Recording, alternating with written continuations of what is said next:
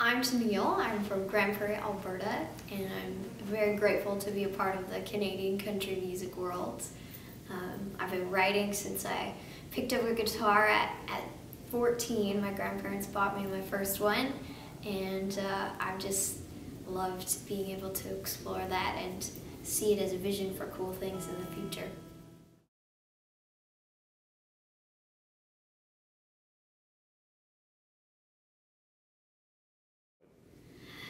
Music has always been a part of my life. I was asking for singing lessons at like 5 years old and playing at weddings and local festivals and any place I could possibly stand on a stage and sing. And that's where I got my start. I sang the national anthem at the local hockey games for many years and loved that.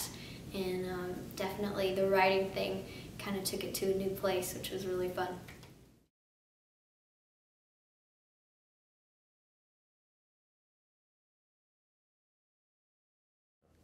Yeah, when I was 14, I attended my first Canadian Country Music Week, and it was like a huge moment of realizing that this could really be something. Like I could really take this vision and this dream and make it something. And learning all about the seminars and the showcases and just taking in the live music scene there, and being able to network with people in the industry was really huge for me. And that was just awesome to be able to surround myself in that environment and be inspired there. So I feel like that was a really big start for me, and sent out a few singles to radio after that and started to make some albums and write more and connect with more people. It was just an amazing experience.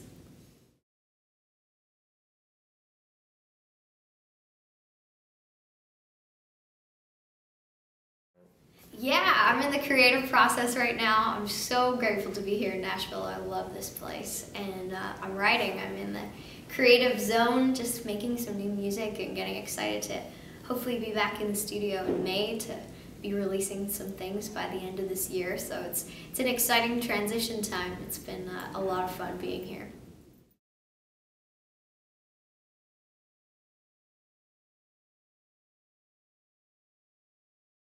Big Hearts for Big Kids is a concert fundraiser that I started, I guess 5 years ago in my hometown of Grand Prairie, Alberta.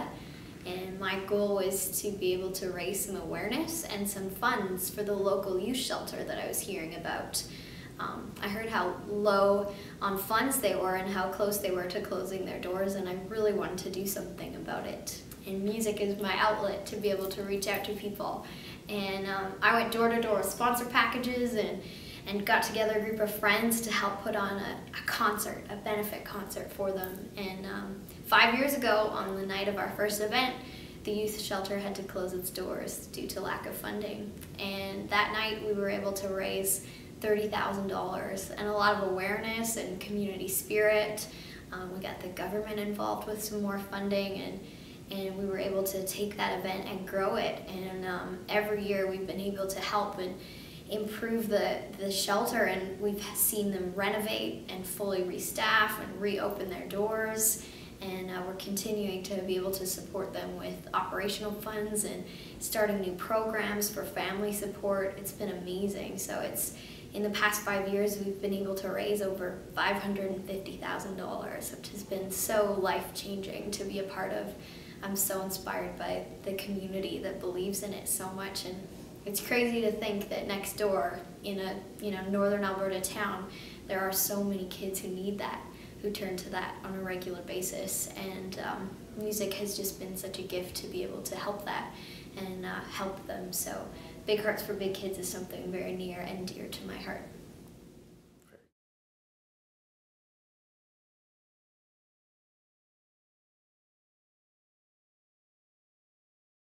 I have felt so grateful to have grown up in a home that believes in the power of giving back, and that's always been such a huge part of our life. I feel so blessed and so grateful to have found what I love to do with all my heart, and to be able to, live out that dream and that passion every day. Music is a huge passion for me, but more than that, it's an outlet that allows me to reach people. I feel like music is such a cool way of communication and making us feel like we're never alone in what we're going through, and it unites us, and I love that. I'm so grateful for the power that it has. So that's just a really big part of my life, is the way that music moves people and inspires change. And especially with the future generations, they're doing such amazing things already, and it's so exciting to be able to be on that journey with them. If music can be a part of that, I'm very excited and grateful.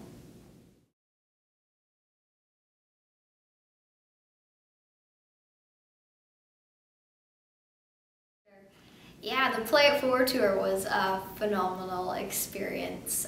This was a vision to be able to go out to schools and reach out to kids and inspire them to take initiative and to find their own potential, find their own passion, what they love to do, and take that and make a difference with it. So essentially we're getting these kids to just go out into the world and play, and then take that and play it forward. So it was really neat seeing the kindness spread, and hearing incredible stories of what these kids are doing already. It's so inspiring. So every school we go to, we play music and we'd speak and we dance and have lots of fun, and we'd get to surprise and award 3 students that the teachers and staff had already decided on as kids who made those hallways a better place to be.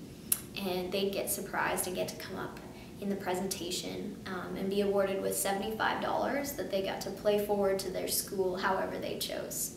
And at the end of the tour, we went 32 weeks on the road with over 106 schools. We met over 300 leaders, and we put all those names into a draw from coast to coast, BC to PEI, and up to the territories as well, which was so amazing.